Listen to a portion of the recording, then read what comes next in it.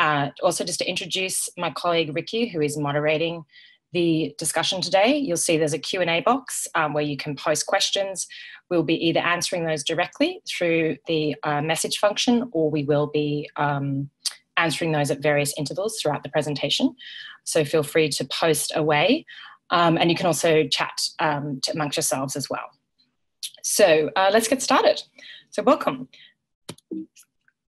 So today, what we're going to be covering off is looking at a brief look at what is the potential for disruption to the red meat market.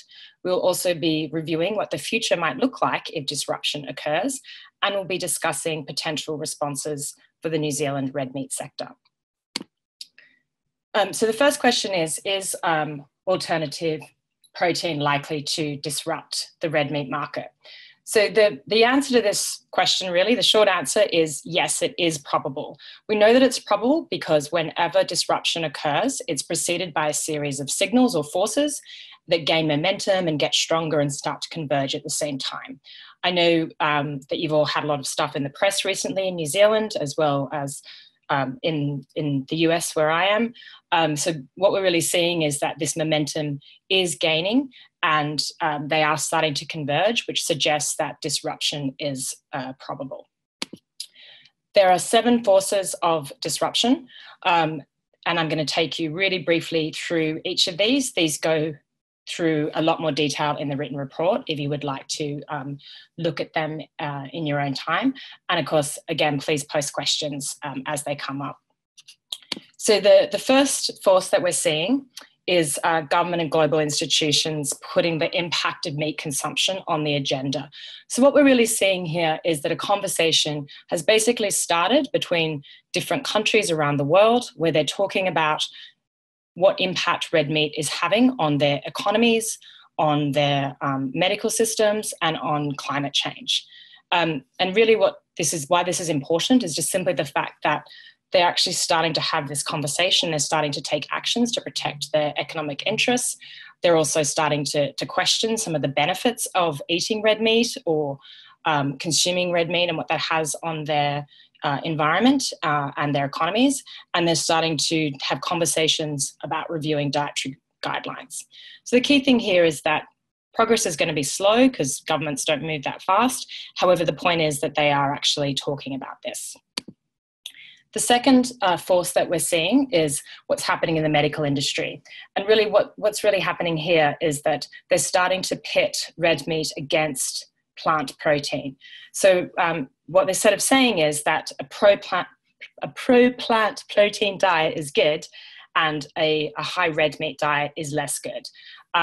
And this is happening from the international medical community, as well as mainstream health and wellness industry, as well as healthcare industries such as the insurance companies and large hospitals.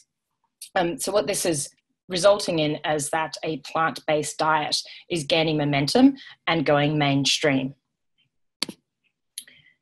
Next, we've got the flow of capital. So what we're really talking about here is that there's a steady flow of investment from big foods. And when we talk about big foods, what we mean are big companies like PepsiCo, P&G, Unilever, Tyson Foods, and some other big meat companies, Campbell's, Heinz, Kraft, all of the big ones, as well as VCs and philanthropic investors like Bill Gates are investing in looking at alternative sources of protein. They've got a lot of money to spend, and they're continuing to spend money, and ultimately this is feeding the development of these alternative proteins.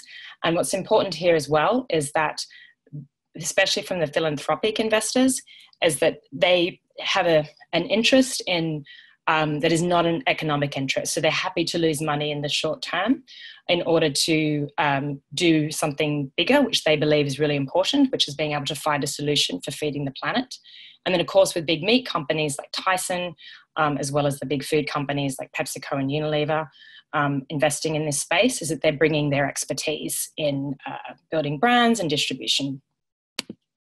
The other force we're seeing here is the development of the technology itself. So this is the food technology. The thing to point out here is that the technology to produce a consumer-ready alternative, known as the protein burger, is here and is pushing for commercial scale. I've got a little bit of extra detail on this because some of the questions we received in advance of the webinar today were specifically around this. So first of all, just to give you an overview, there are 3 core approaches to developing alternative proteins. The first one is synthetic meat. There are 2 ways in which synthetic meat is happening. So first of all, synthesized meat rather is using alternative protein sources to create a product that is considered to be indistinguishable from the animal product itself. There are 2 ways this is happening and 2 market leaders within this. One is Beyond Meat, creating the Beyond Burger. And what they're doing is that they're mixing plants together and adding other ingredients to create a patty that looks similar to a meat patty. And then the other company that is leading the charge here in the synthesized meat is Impossible Foods. And what they're doing is they're extracting the protein molecules from the plants and then reconstructing them and building a product from the protein molecules up. So that's one of the approaches. The second approach is the cultured meat, which is one of the ones that gets a lot of press because it's meat that's literally grown in a lab. This is using stem cell technology. So it's medical technology to use this. And what they're doing is extracting stem cells from, for example, cow muscle tissue, and then they're adding growth-inducing chemicals so that they can multiply, and they're literally growing muscle tissue. The third type of approach is using novel alternatives. These are things like crickets and algae. And what we're doing here is that they're sourcing or they're farming this novel protein, and then they're using a process of fermentation or roasting to ground these products into a fine powder and then using it as an ingredient to add to other foods. So they're the 3 different approaches to developing alternative proteins that are currently available. The thing that we need to be aware of, though, is that it's likely that this technology will fragment as the technology evolves and as new novel sources are discovered and as new hybrids become available.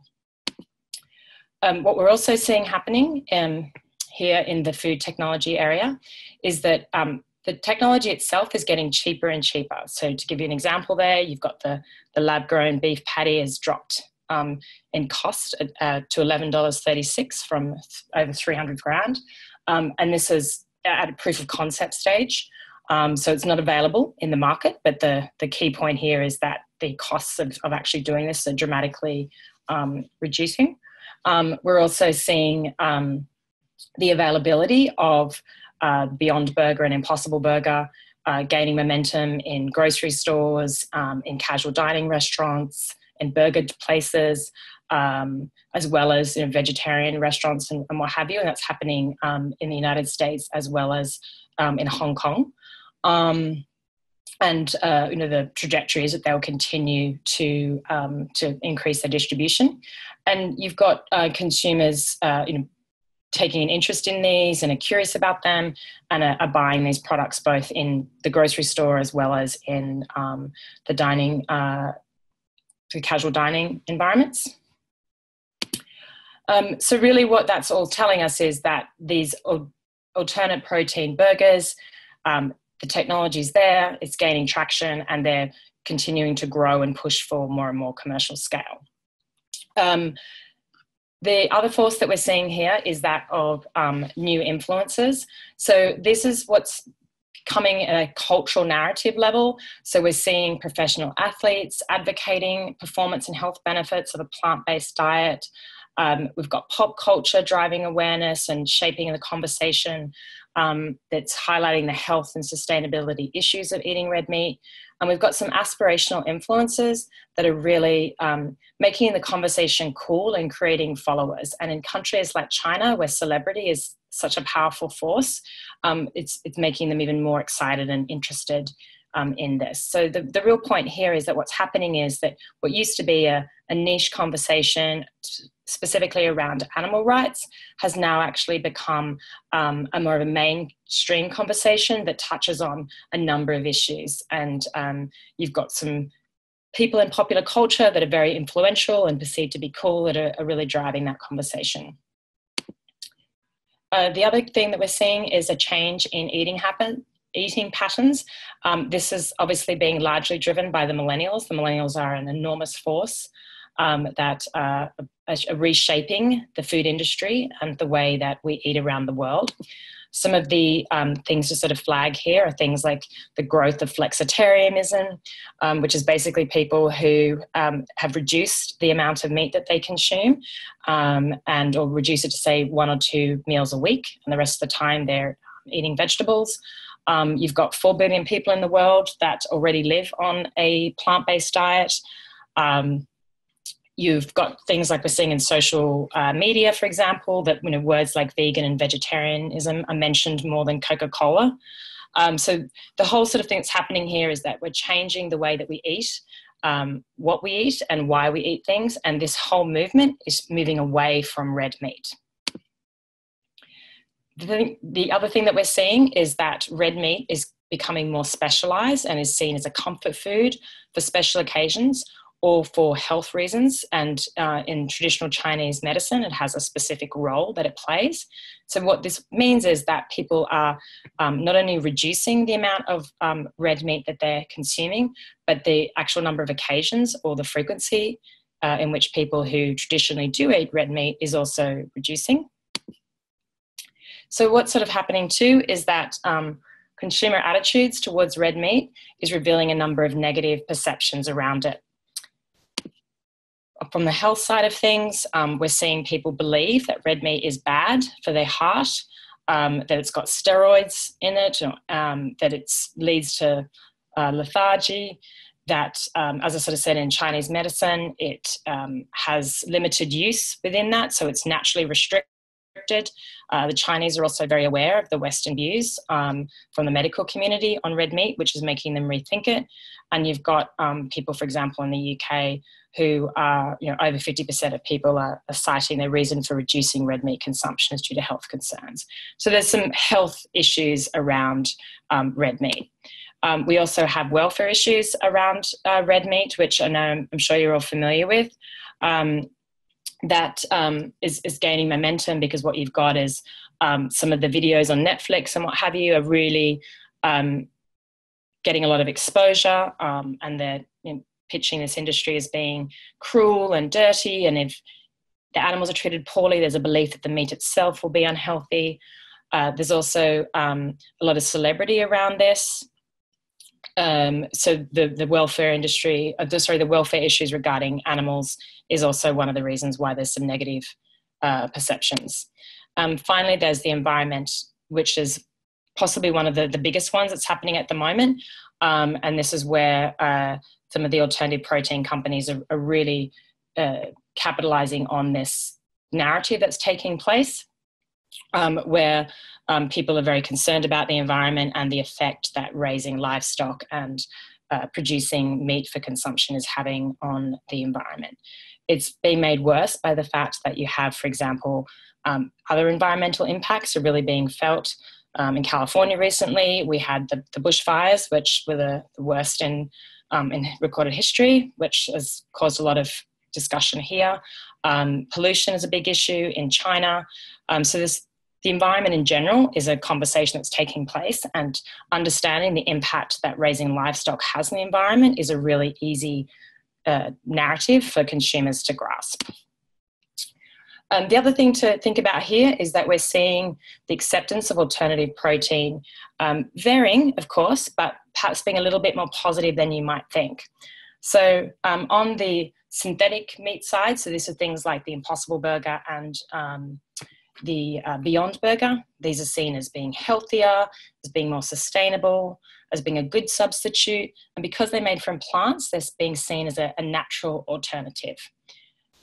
Conversely, if you look at the lab-grown meat or the synthetic meat, there are some questions around this. People are curious, but there are some questions around what the long-term side effects might be.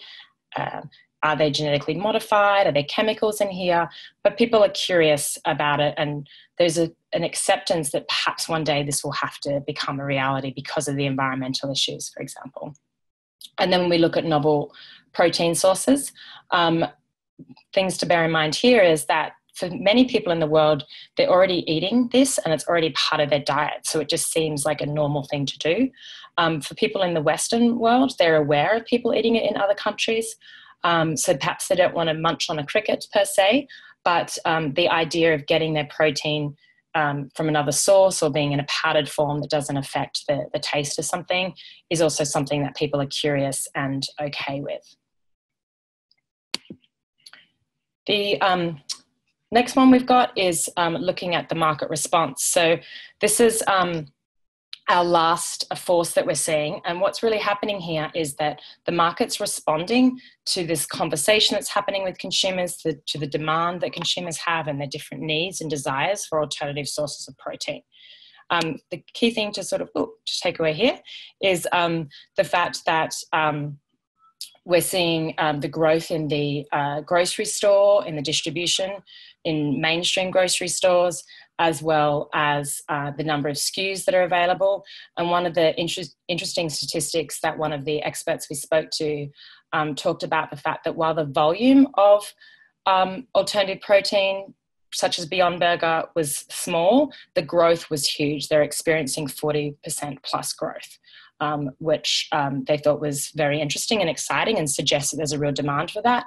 And then, of course, with those big food companies coming into this space, they're really seeing an increase in sophistication and the way that they are marketing themselves and attracting consumers. So there are our 7 forces for disruption. And before I start talking about what disruption might look like, we're just going to answer some of the questions that we have received.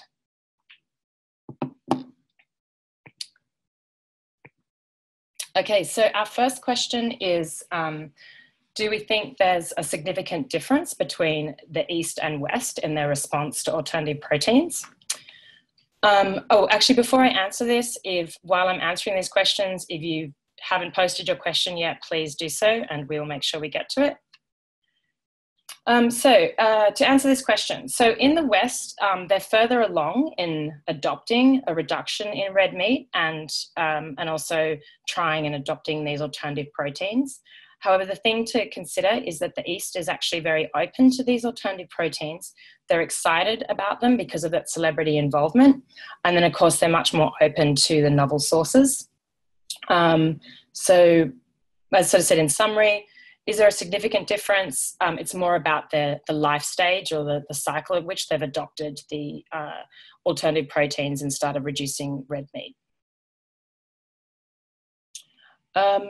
Okay, so sorry, Ricky's just sending me all the questions. Cool. Great. Okay. So as we keep going, please feel free to add any questions. So I've lost control. Cool. So the next thing is, what do we think the world would look like if disruption would actually occur? And what I'm going to show you here is a video in a second. So we have developed 4 plausible scenarios of what the world could look like in the event that disruption takes place. These 4 scenarios bring to life 4 ways the world could change in the future. We're going to take a look at each and understand how alternative protein could disrupt the world of red meat. Our first scenario is called "Red meat is pushed to the side of the plate."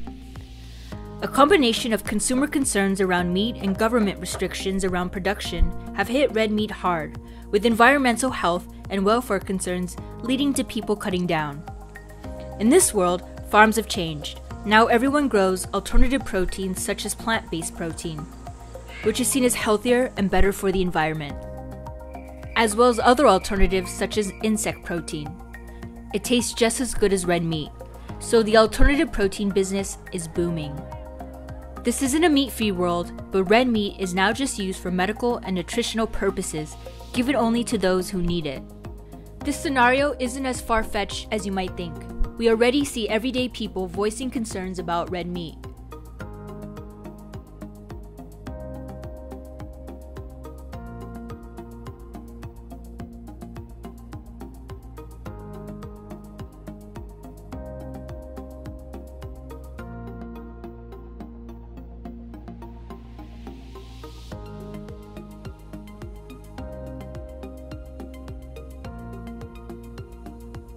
To recap, in this world we have consumers turning away from red meat due to a variety of concerns, governments restricting red meat production and distribution. Producers of alternative protein have successfully created a range of products and consumers love the taste. Traditional red meat is now primarily used for medical purposes. Next, we have a scenario called red meat is a specialty choice. In this world, everybody still wants red meat, but they can't have it. Governments have restricted red meat, so it has become very expensive. So now red meat is just for special occasions and the rich. And red meat has become a high-margin luxury business with multiple tiers of value and new high-end products thriving. The governments are promoting alternative proteins, so it's become an affordable, albeit less desirable way to get protein. Some people are already seeing meat as a specialty choice, a luxury item.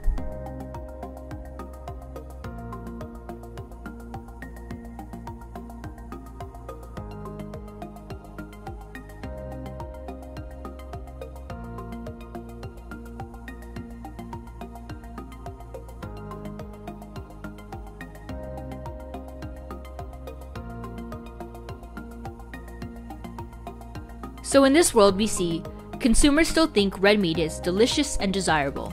Governments are restricting red meat and promoting alternative protein. Because of these two forces, red meat becomes a luxury item, only for special occasions and the rich. And alternative protein is left to provide an affordable way to get protein.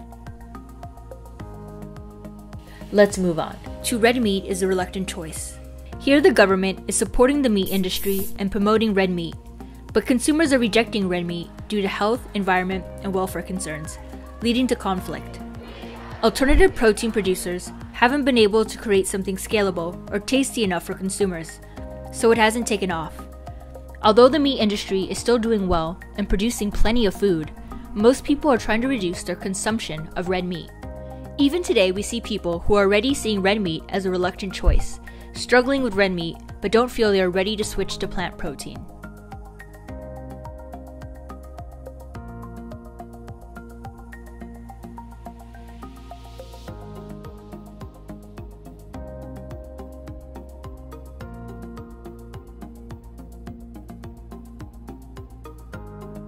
This is a world in which consumers are rejecting red meat because of a variety of concerns from health to the environment. Governments are protecting the red meat industry and promoting red meat. Consumers eat less and less red meat, looking for other options, but they feel trapped as alternatives are too expensive or unsatisfying. Now let's take a look at our final scenario. This is red meat is the everyday choice. In this world, red meat is abundant and there has been no backlash. Governments have protected red meat. The meat industry is booming, particularly in markets where the population is growing. So meat is cheap and competition in the market is fierce. Negative press around red meat has been disproven or ignored, and alternative proteins have failed to take off, and most go out of business. We see signs of this scenario in the attitudes of some people today.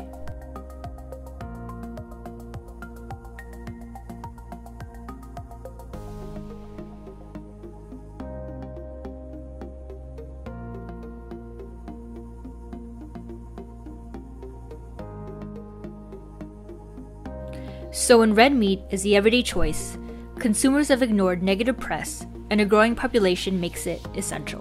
The demand for red meat leads to fierce competition between new and existing players. There are no restrictions on red meat production and no government support for alternative proteins. So alternative proteins are still small, something that only a few care about. These are 4 potential future scenarios. Red meat is pushed to the side of the plate, red meat is a specialty choice, red meat is a reluctant choice, and red meat is the everyday choice. Okay, great. So they are our 4 scenarios. So the reason why we create these scenarios and explore scenarios is that it helps us think about what the future could look like in a structured way. They give us an idea about how consumers might be behaving, what they might be thinking, how they might be responding, what the governments might be doing. It gives us a little bit of a window, if you like, into the future so that we can monitor the forces that we've shared, so that we can start to take action today and that we can protect ourselves against what might be coming in the future. we've actually shown them as, if you like, almost like the extremes, like the outer edges. And in reality, not one of these as a single thing will take place, but there'll be some sort of a version of these. And so we use these to help us get a bit of a feel for what the future could look like so that we can prepare. The other thing about scenarios that's really interesting is that whilst this is happening in the red meat industry, it's not happened, this isn't the first time that it's happened. It also has happened in other industries. So we're going to have a look at those. So, these 4 scenarios. Great. So what might each of these scenarios look like in reality? So I'm just going to take you through some case studies that help ground us in what this sort of scenarios might look like in another industry. So the first one that we're going to look at is the scenario of red meat is pushed to the side of the plate. So we don't have an example of where this has actually happened yet, but what we do have is an example from the dairy industry. So the dairy industry offers us a cautionary tale of what can happen if a scenario like milk is getting pushed to the side of the plate. So just to sort of remind ourselves a little bit about where this has come from. So milk has historically been a staple in every home. Families had it at the dinner table, kids drank it, adults drank it, teenagers drank it, everybody did. And dairy farmers were protected and supported by government regulations and subsidies. And the milk and dairy industry was growing. It was really hard for anyone to imagine a time when we wouldn't be drinking milk. It was as common, if you like, as water and oxygen and as necessary in our lives. What we saw happen, though, was that a series of forces collided that shifted the market. A new generation emerged where they were replacing milk consumption with soft drinks. We had health advocates building a case against dairy that eventually started to get adopted. Government started to reduce their support. And eventually the dietary guidelines were also changed to reduce the amount of dairy and milk that was required or recommended. So what started out as being something that was slow or niche and seemed unlikely, it actually gained a lot of momentum. So we initially had one core alternative, which was almond milk. It was historically used for niche conditions like lactose intolerance. But these alternatives got better, the technology fragmented, more and more players came into the market. They started to offer different benefits. They started looking at different types of nuts, from cashews and walnuts to pistachio to create even more products. And then eventually it actually moved beyond milk and into yogurt and even cheese. So to kind of put this in perspective, almond milk is now America's favorite milk substitute. It's boasting sales growth of over 250% in the last 5 years. And during the same exponential growth, the total milk market shrunk by more than $1 billion. So it just gives you a bit of a feel for what can happen when consumers shift away from eating or in this case, drinking milk, which nobody could imagine happening. The other thing to take into consideration here is that this all happened despite a really strong headwind, which was the health scare that came with regard to soy. So it still happened regardless. The things that we can learn from this, there are several things we can learn. One is about the importance of collaboration. So the dairy industry really missed out on huge revenue opportunities, and they were slow to respond, and they didn't come together as a group. They are doing that now, which I'm going to talk about a little later in the session. But at the time that this started happening, they didn't do anything. They didn't come together. The other thing that we can learn from this is the importance of watching the signals. So these weak signals were there, and they just continued on business as usual and never expected the disruption to take place. Also, we can learn here about new competition. So outside players that they never imagined came into the industry and captured share. These were big food companies, actually, were one of the big examples here. Some technology companies, so people they didn't even think about considering as being the competition, came in and took share from them. The other thing we can learn here is about avoiding a defensive strategy. So right now, the dairy industry is on the defensive, and they have to try and reduce appeal to almond milk through attack campaigns, rather than being able to find positive new ways to appeal to consumers, which is a much harder strategy. So that's an example of what happened to the dairy industry when red meat was pushed to the side of the plate, or for them when milk was pushed to the side of the plate. The next one is bringing to life what it would look like for if red meat became a specialty choice. So our example here is in the bottled water industry. So consumers were looking for a really convenient and easy way to replace tap water and sugary drinks. And the consumer packaged goods companies came at this with loads. They were launching a lot of bottled water. There was a lot of new filtered water and different types of water that were available, and consumers were adopting this in droves because of the convenience of having water available to them. What we saw, though, was that there was a narrative that occurred about the impact that was happening to the environment and plastics happening to the environment. So what resulted was that people were reducing their consumption of bottled water because they were mindful of the social pressure that they were getting.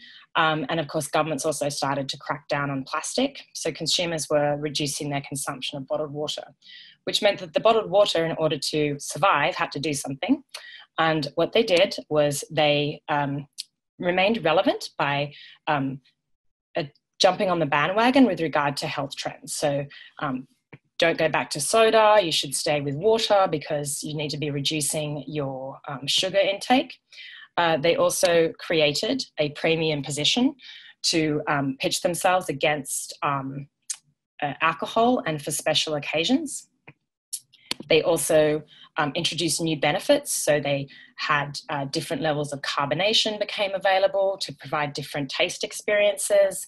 They introduced new performance benefits such as electrolytes in smart water. And then, of course, there was a big investment in packaging to really premiumize the products. And finally, they also created a story around scarcity with things like Icelandic water or water that came from a glacier and what have you.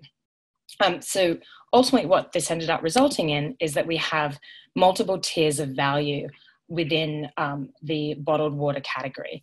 And what you can see there is bottled water that costs as much as $14 through to limited edition bottled water that costs as much as $100,000. So that's a pretty impressive thing that they did when in their case, water became something that was a specialty item. So there are several things we can learn from this industry as well, or this story as well. One is holding the course. So the bottled water industry were okay about losing volume. They focused their investment on creating new reasons and giving consumers different benefits and a reason to pay even more than they had before for water. They accepted some loss. So they let go of the low margin opportunities and they let consumers shift to tap water at home instead of aggressively defending against it. They created new benefits. So this was where I was talking about adding things to the ingredients or different levels of carbonation, giving them benefits that they couldn't get from tap water. So they had to purchase water for some occasions. And then also they did a massive repositioning. So their strategy was very focused on positioning themselves against new competitors, specifically alcohol. And in some restaurants, they actually have water sommeliers. The next one is red meat is the reluctant choice. So here we have the example of the soda or the soft drink industry.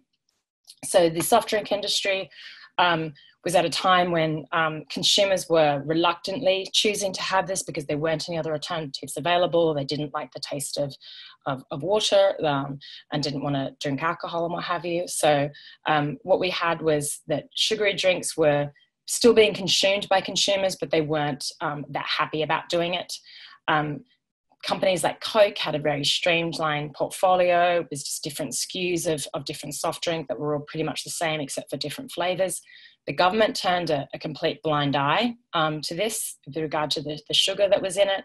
And it's only recently that they actually started introducing a sugar tax. And to put this in perspective, no regulation happened for almost 15 years. So consumers were adopting this strong health narrative around reducing soft drink and soda consumption. And so what initially happened was that they just avoided it altogether. And then ultimately what happened was the soft drink companies got wise to this. And if you take, for example, Coke, Coke diversified, initially launching Dasani, which was their purified water brand.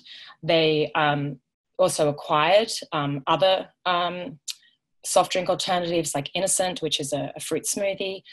They also acquired Smart Water, which has an additional benefit to it.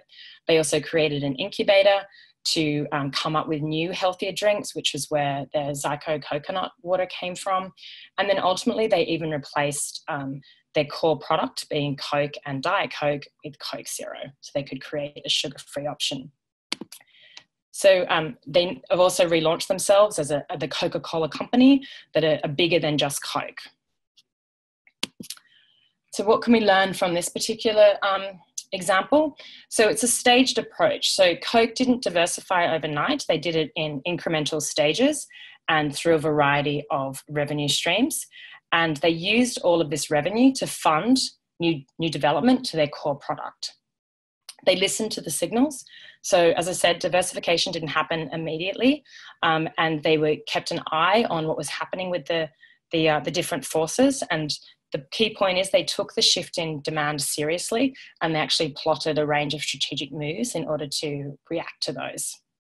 They used the revenue gains in the short term, as well as the growth that they were getting still in the emerging markets from the consumption of soft drink to fund long-term activity. So to give you an example, it took 5 years to develop the sugar-free Coke.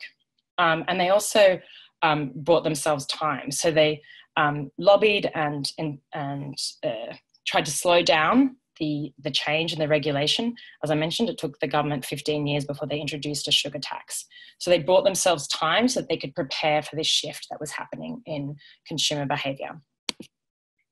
Our final scenario, which is red meat is the everyday choice. The wine industry offers a helpful example for this. So the wine industry is something that initially wine was only consumed by small groups of people or was kept for special occasions, but there was a lot of support put behind the wine industry, and it became an item that was consumed every day. And people continued to consume wine despite the fact that there was growing concern with regard to health and whether or not it was a good idea, that people just kept drinking it.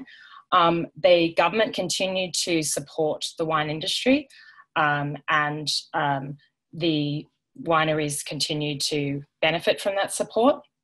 But what also happened, though, at the same time is that because consumers were continuing to drink wine despite the fact that there was all this evidence saying it wasn't a good idea, what we've seen is a lot of consolidation taking place in the industry, and the market's become really, really competitive. We've also seen new countries entering into the wine production business, like India and China, for example, have vineyards now. And of course, everyone is trying to take advantage of the growth in population and as people continue to drink wine. So it's getting more and more competitive because it's attractive. And then there is a bit of a lag effect because these people have got to learn to drink wine and get to the legal drinking age.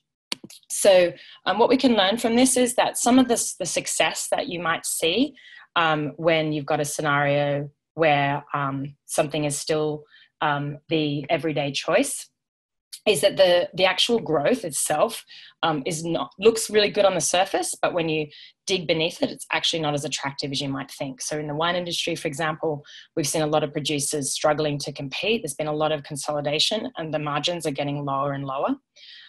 It's become highly competitive, so it's really made it even more difficult to succeed and to generate the margins that you need. We've also seen the growth itself in this adoption has been slow, especially as they're entering into new markets like China, where they have to train people to drink wine and adopt it, or you've got to wait for the next generation to emerge. And they're also quite vulnerable because they assumed that every generation would come through and that they would drink wine like their parents did. And for example, what we're seeing in millennials is that they're actually shifting to craft beer, and these wineries don't have a diversified portfolio to protect them against that. So as I mentioned before, that hopefully gives you a bit of a picture for what the 4 scenarios can look like in real life, and there's lessons that we can learn from those. In reality, not one of those single scenarios will happen in isolation. It's going to be somewhere more like a mashup that's in the middle. But we use these as a tool to help us build a picture of what the future could look like so that we can prepare for it. So how could New Zealand beef and lamb respond? What we have developed is a series of strategic responses. And this is really how you prepare for disruption. So you basically choose a strategic option that fits best with your capabilities and with your brand and business goals as individual farmers, as well as a group of farmers, as well as an industry in New Zealand beef and lamb. There is a temptation to stick with, oh, let's just prepare and do a little bit of each of them, because if we do a little bit of each of them, we can cover all potential outcomes or eventualities. The challenge is that some of these are actually, and they are at odds with each other, so it's not possible to actually hedge in that way. And then of course it's important to make sure that you're focusing your investment and energy in one direction so that you can pool your expertise and resources behind a common goal. So the first one that I'm going to talk through is a response of expanding and growing share in red meat through differentiation and having an aggressive strategy or speed to market. So what's happening in this particular strategic response is that the focus is all about targeted expansion, capturing new consumers and increasing the volume of existing consumers and moving quickly into these emerging markets. So if you look to where the population growth is, it's in the sub-Sahara, in India and in China. So it's really about aggressively going into those markets so that as those people come to age where they can make decisions about what they purchase, that you are developing product to appeal to those group of consumers. It's important here to make sure that we're aware of what are their needs and what are their behaviours so that you can make sure that you're producing product to appeal to them. What's also happening here is you are defending any current share that you've got, and you're keeping a watchful eye on what's happening elsewhere, be it in alternative protein, be it in the premium space, so that you can sort of protect yourself against other activity. And also you might identify there's some quick margin wins that you can make, but really the focus of this strategy is all over here, which is about differentiating and creating new growth opportunities for you. What's really interesting about this, that you might decide this is the right response for us, is first and foremost because it fits with your capabilities and your goals as an industry and as individual companies. The other reason why you might consider this as your strategic response is because you believe that population growth is going to continue to be eating meat, and that markets that are currently not big meat eaters are going to actually adopt Western behaviours and will be eating red meat. And that's sort of the reason why you might consider a response such as this. We've got some frameworks for how you can start thinking about that. But before I do that, we thought it would be useful to give you an example of how this strategy has been executed in the dairy industry. So as I mentioned before, the dairy industry initially had not collaborated and they hadn't come together when disruption occurred in the dairy industry. And what we're now seeing is that they are in fact coming together and they're hitting back at their declining sales and coming together to create a coordinated response. They've developed a coordinated communications campaign. You may be familiar with the Got Milk campaign. They've now come back together again. So it's all about Got Dairy, or Undeniably Dairy. They are very aggressively doing this from all angles. So it's not just about milk, it's about cheese, it's about yogurt, promoting all of the benefits that you can get only from dairy. They are also focusing on expansion. So they're working, for example, with the US trade representatives to focus on markets such as Mexico to capture that market. They're also looking at new markets in Asia. So, for example, exports to Southeast Asia rose 16% and China rose 74% in the first quarter of last year. So they are really taking very aggressive action to try and reclaim the dairy industry and to capitalize on the growth that's happening in other parts of the world from a population standpoint. So there's a couple of things we can learn from this particular execution of the strategic response, is that it did require a significant amount of investment. They came together and pooled their financial resources in order to create this campaign and to get this government support. They did a lot of work on communication and rebrand positioning and looking for ways of how they could influence the consumer demand and really push a narrative around dairy. And the other key thing that we can learn from this is that they had really strong partnerships. They did a lot of investment with both domestic and foreign governments in order to get support. So what might this strategic response mean specifically for New Zealand beef and lamb? So the first thing that we recommend you have a think about is, what is your scorecard, if you like? How you might actually be able to leverage the strategic response. So it's about looking at what are the strengths that you have individually, what are the weaknesses that you have individually as well as a group, and then what could be the opportunities that you could leverage, and what are the threats that you need to be mindful of. I'm not going to go through each of these. These are available in the full report, but it's really just to give you a bit of a starter for the kinds of things that you might populate in a SWOT like this. The other thing to think about is the types of actions that you would actually have to take place if you were going to execute a strategic response like Expand. So in the short term, you'd have to move really quickly to defend current share. You'd need to be building these external relationships so that you can get access to these new markets, putting a coordinated effort behind whatever strengths that you have as an industry and making sure that all the opportunities were covered. You'd be engaging in consumer research so that you can understand what are the needs of these new markets, the consumers in these markets. And in the long term, you'd be looking at how do we expand our offer to appeal to, for example, young people in China and India. You also might be investing in generating volume through new partnerships and looking at how innovation and regulation might play out so that you can cover yourself. Some of the actions, so these have been developed for each of the different members of the community, but obviously what I've got here is the potential implications and actions for farmers. As an industry-wide, it's about really becoming very, very competitive and moving very quickly to capture those emerging markets. So it's all about collaboration and being focused on speed. And there's an example of some of the types of actions that you may have to take. The actions, of course, are going to be unique to you as individual farmers and you as an industry, but it gives you a little bit of an idea. So, for example, you might have to invest in different breeds in order to appeal to the needs of the new consumers. You might have to pool resources or identify opportunities that exist within a specific region within, for example, China. You may have to educate and upskill yourselves and become an expert in whatever these new consumers are needing. So that gives you a little bit of a flavour. The next strategic response that I'm going to talk about is diversifying.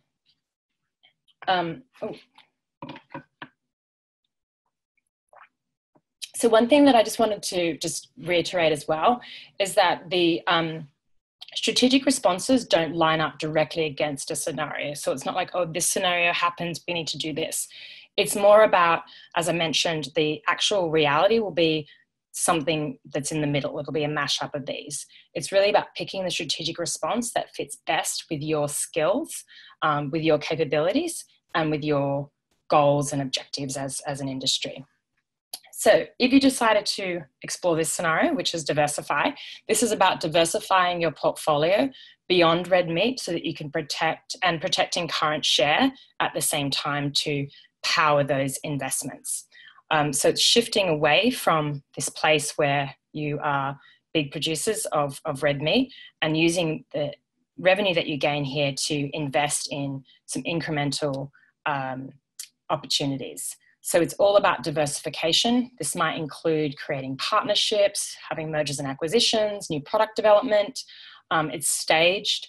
You might be looking for revenue streams that are outside of traditional red meat sources.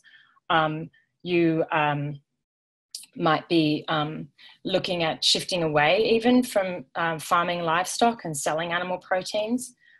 So it's all about looking for, where are those new opportunities and how can I make sure that I continue to protect my share so that I can finance any diversification that I do. Again, you might pick this response if it best suits your goals and your capabilities. And you also would choose this response if you believe that the trend in consumers' desire for alternative proteins is going to continue and that they're going to be looking for more tasty options. So this is how the dairy industry executed a strategy like this, or I should say a dairy brand executed this strategy. So Danone, a French company, they were a traditional global dairy giant. They'd started to become vulnerable to market shifts. They were having, for example, 40% of their sales were coming out of Western Europe and consumer tastes were shifting away from dairy. So they embarked on a strategy of investing in repositioning their portfolio to become focused on health and wellness, and they relaunched under the Danone One Planet, One Health. They did this by initially they acquired White Wave Foods. White Wave Foods is increased sales by 19% over the last 4 years, and it's become the fastest growing company in US food and beverage industry. They also spent 5 years repositioning their portfolio and building an end-to-end more sustainable value chain with some dairy-free options. They created partnerships with farmers and paid for certifications so for farmers for using non-GMO feed. And they did an enormous amount of investment in R&D to create non-dairy and plant-based products and even a combination of the two as a product. So what can we learn from this group? What we can learn from this example is that you do need to respond to shifts in consumer needs and behaviour. And having an overarching objective to help reposition yourselves as a group to meet these consumer needs, about having a staged change. So this change took over 5 years and it still continues today. It didn't happen overnight. And finally, it's about investing in the long term. So they had to look at all of the different parts of their business and where they could potentially address any changes. And they looked at everything from the product itself to the supply chain to how they invested in R&D in order to be able to make this a reality. So diversifying is obviously one of the harder strategies to execute. So what might this mean for you? As before, first of all, it's about thinking about your strengths and weaknesses as individual farmers as well as an industry. Are you placed to be able to diversify? One of the things that's great about New Zealand is it's a small country, and so you know each other, so you can actually come together and bring about change more quickly than, say, for example, a country the size of the United States. Also looking at this is thinking about what are the opportunities that you want to be taking advantage of, as well as the threats that you want to be looking for. So again, you create a scorecard that is based on you as individual companies as well as an industry. Thinking about some of the actions that might be required, here's a selection of some of those actions that might take place in the short term as well as the long term. In the short term, you might be doing things like looking at, who's best placed for diversification, which parts could you capture, deciding as a group, what is the objective that we want to set, who's best placed to do what resources do people have. And in the longer term, you might be looking at things like, who should be the people that will be best suited to take some of these long-term bets on some of the more aggressive, if you like, or innovative areas.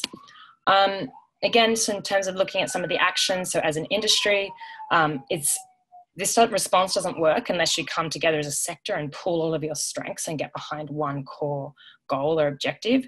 It is, of course, still possible to have separate P&Ls, but your actions need to be coordinated and in the same direction. As farmers, some of the things that a strategy like this would mean for you would be that you might be continuing to produce red meat while assessing your assets and looking at different revenue streams that you could create from those. Exploring opportunities to collaborate with other farmers or with big meat companies, looking at direct to end user opportunities, and even potentially shifting away from the raising of livestock into, for example, crops or insect farms. The next one is about premiumise. And what this particular strategy is all about is looking at building tiers of value and investing in product development. So what we see here is you have moving up to this space here. It's all about how do I premiumize my portfolio? How do I create these tiers of value? And what we mean by tiers of value is that you have from low premium to super premium. So for example, Wagyu might be premium now, but that would be like the low end of it. So this is about super or uber premium, a little bit like what we talked about with regard to the water industry. So what we're doing is focusing up here on how do we premiumize our portfolio. You're transitioning away from the low value and the volume market here. Because the focus is all about pushing the portfolio towards a premium place. And you're keeping a watchful eye on what's happening in the alternative protein sector. So how is Impossible Burger doing? Have they evolved and now producing, for example, muscle tissue to be a steak or what have you? This particular type of response involves a focused, coordinated response. Everyone needs to be following the same guidelines for what is premium. It's about investing in building the product and the credentials around the product. And over time, it's about adding more and more tiers of value so that you can continue to invent and reinvent what the definition of premium is. So it's really about an ongoing investment in the premiumization. So you might consider this response, again, if your capabilities and your goals fit to do this. And then as well, if you're believing that consumers are always going to have a place in their heart for red meat. So an example from the dairy industry again. So there is a company out of Chicago called 1871. 1871 Dairy. This is an ultra premium micro dairy, and they sell direct to consumers. They returned to older artisan methods of dairy processing. So this is how they were able to justify their premium price point. So they, for example, pasteurize their milk at 145 degrees, which is a lower temperature than many of the commercial processes. And so the benefit they're offering is it's healthier for you. They created innovative premium specialty products. You can see their packaging is premium, and they also have unusual flavors and tastes as well. And they also charge a premium. So to give you a frame of reference, half a gallon of their milk is $7, which is more than double what the cost is for a regular half gallon of milk. They also explored non-traditional distribution channels. So they supply Michelin star restaurants and they sell to specialty retailers as well as direct to consumers. So they built different distribution channels. So what can we learn from this group? It really is a low volume, but it's high margin. So this is not a mainstream concept, but as I mentioned, their margins are almost double that of a traditional milk producer. And so what might something like this look like for yourselves? You're hopefully seeing a pattern now. What does premiumize mean? So from the strengths side of things, look at, what are the strengths that you have in order to be able to adopt this particular strategy. So, we know, for example, that you've got strong red meat credentials and there's momentum gaining in this direction already with the red meat story. You've got an infrastructure in place. There's some really interesting geography and origin claims that can be made. And then there's already some people that are selling direct to consumer. On the weaknesses side of things, there's obviously the livestock from the dairy industry that needs to find a home in this strategy. And the red meat story is only just beginning, so it's early days. But then, of course, on the opportunity side of things, there really is this opportunity for a high margin play, especially while the protein alternatives are staying in the mince area. And then, of course, as meat becomes more scarce, then it becomes more and more valued. And the other thing that's sort of interesting, I think, on the opportunity side of things is that it's possible that the alternative protein players will stay out of developing muscle. So they will never develop, for example, a steak or a roast. They'll stay in the mince area. Some of the threats, of course, we need to be aware of here is that there are other competitors that are positioned to offer similar credentials, like, for example, Ireland. And of course, the consumer demand could shift at any moment. So it's something that we need to be watching. Some of the actions that you might be taking here, creating, as I sort of said, those premium guidelines, what does premium look like? Having a coordinated effort in investing in building the premium product. In the longer term, it'd be looking at things like investing in product credentials so that you can continue to increase your margin and reinvent what premium means, as well as ongoing support for building that strong brand story and creating this feeling of scarcity. What does this mean as an industry? So this does require a significant amount of investment in order to premiumize your product and also all support those premium guidelines. And it also means that people that don't abide by these new guidelines would be excluded from claiming that they're this super premium New Zealand source meat. But the thing I just want to make sure that I stress here is that this is super, super premium. So it's much more premium than what we're seeing today. This is an idea of investing in creating, like we saw in that example with regard to the water industry, where you've got meat that's so premium, it's $100,000 as an example. Our last strategy that we're going to be looking at is innovate. As I'm doing that, I can see that questions are coming in, so keep posting those and we'll make sure we answer those at the end. Okay, so innovate. This particular strategy is all about optimizing any short-term revenue streams that you have in order to invest in long-term innovation. And this is thinking big and beyond what sort of defines the current red meat category. So it might be different uses for farmland, it might be different uses for the byproduct of the meat industry, or using, for example, livestock in the medical industry, as we see today with using different organs in the human medical industry. It really does require a big paradigm shift. So this is, think about different business models and different ways of working. It really involves expanding your current capabilities and skills. And it does assume at the heart of it is that you are leaving the red meat consumption market. So it's moving away from eating red meat or producing red meat for human consumption, and instead using the meat in other forms, like, as I said, the medical industry or using your assets and land for other uses, whatever they might be.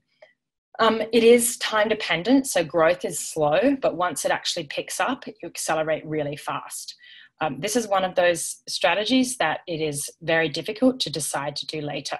So even in the future, say, you decided not to explore this strategy, and then in the future, tomorrow, overnight, you weren't allowed to produce livestock anymore, you wouldn't be able to do a quick switch and adopt this strategy simply because it requires long-term investment to discover those innovations.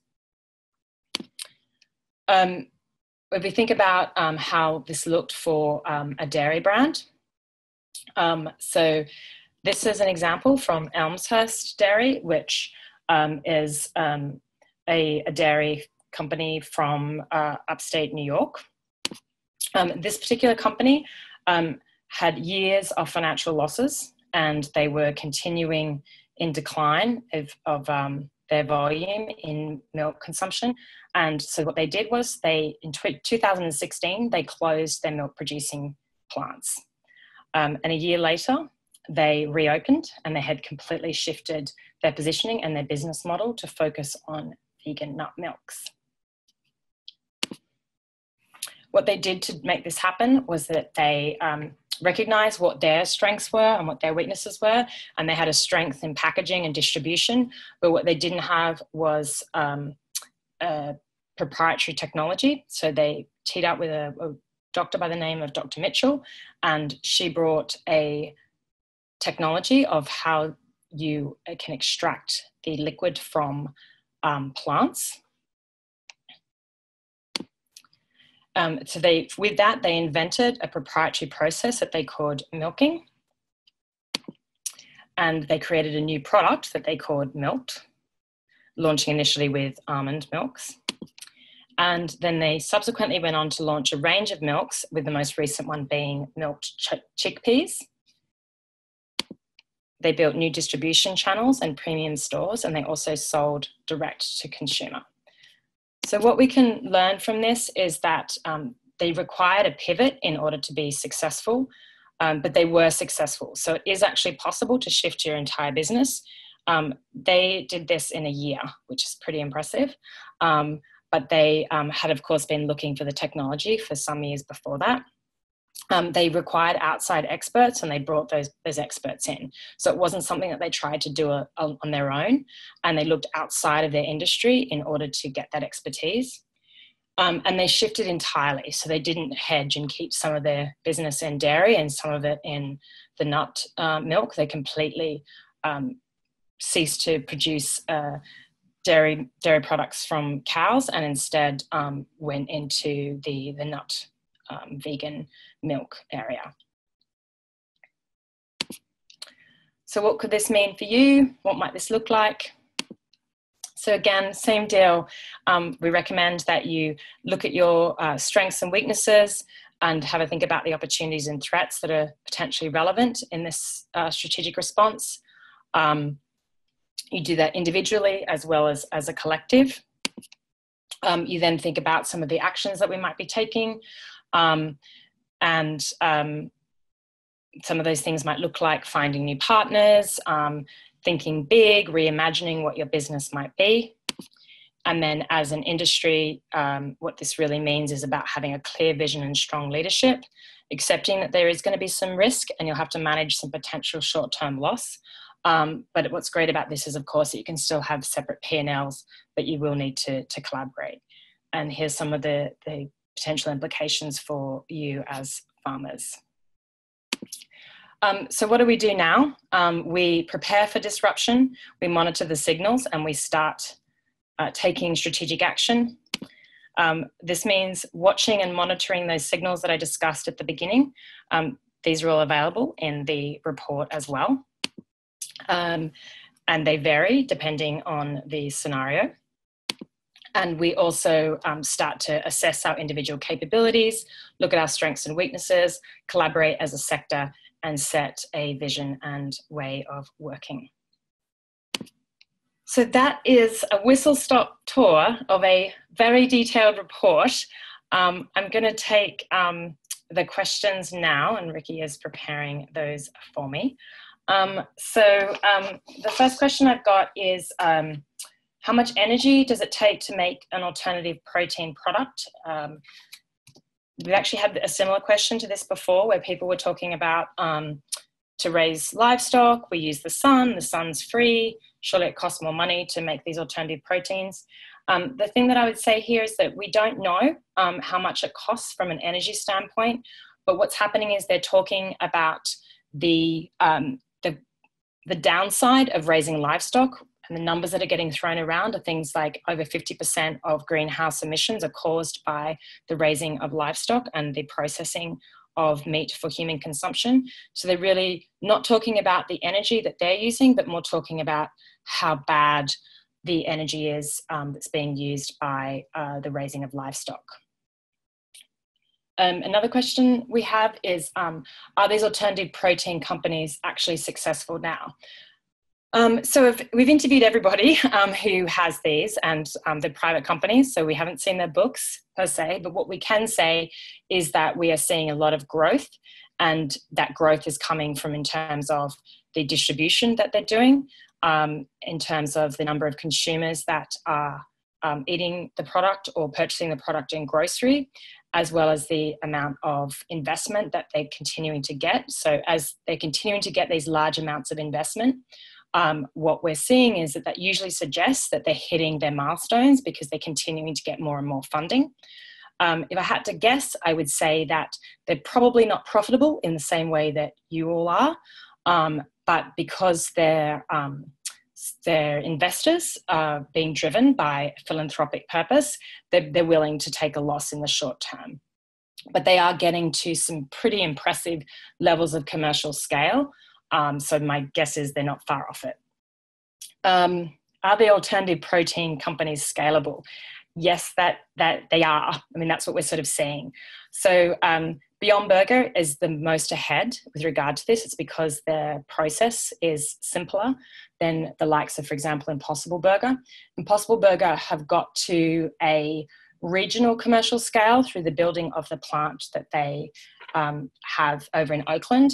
They haven't got to national scale yet. And the thing is that it is possible that they will have some delays in how they get to scale because, as I'm sure you know, it's a processed product. So as a result of it being processed, things can go wrong as you increase the volume, and it requires more investment in R&D. However, the trajectory is that they will reach commercial scale, and that would be looking at between 5 and 8 years. Is an alternative protein just a mince substitute so it won't affect other cuts? So alternative protein is currently only available in mince. The technology can only produce a beef patty that's considered to be tasty and consumer ready. There's a lot of investment that is going into developing the other cuts. It's reliant on 3D printing technology evolving, as well as, that's the big one, as well as some other R&D breakthroughs that are required. What I would say though is that all the scientists are telling us that they are really, really excited about the possibility of creating muscle as a integrated muscle system, like a cut of meat. I think my favorite quote was one of the scientists said to us, a baby can mash up plants to make a meat patty, but only a real scientist can create a piece of steak. And so they're all very excited and highly motivated to try and do that. It is, however, possible that they will never go into that they'll never crack it. And as I also mentioned, it is dependent on other technologies as well, having some breakthroughs themselves. Is there a concern about alternative proteins not being natural and being a processed product? There's definitely some questions that are being asked by consumers about that. They are doing, the companies being Beyond Burger and Impossible Burger are doing a really, really good job, and they've got a lot of money behind selling the concept of something being made from plants, which is an easy narrative for people to understand. And there is a belief that if you eat plants, it's better for you and better for the environment. Whether that's true or not is less relevant, but they're definitely, it's stealing those natural cues from plants. What we are, though, seeing from, for example, people that are staunch vegetarians or that are highly clean eaters, they're less interested in things like the Impossible burger because of the way it's made and also because of some of the ingredients. But conversely, something like Beyond Burger is more widely accepted by people who have been vegetarian for a long time. Having said that, the way that both companies have positioned themselves and the way that casual dining restaurants are using them is they're using them as an entry product. So as a way to try and attract people to becoming vegetarian and to moving away from meat. But it is early days. Okay, so I think that is all of our questions. Thank you very much for listening. I know you had to hear me talk for a very long time, but it was a pleasure. I hope you enjoy the report, that you find it inspirational and useful. And if you have any other questions, feel free to reply to that email and we will be sure to answer those. Okay, great. Thanks everyone. Have a lovely day. And thanks again for getting up early as well.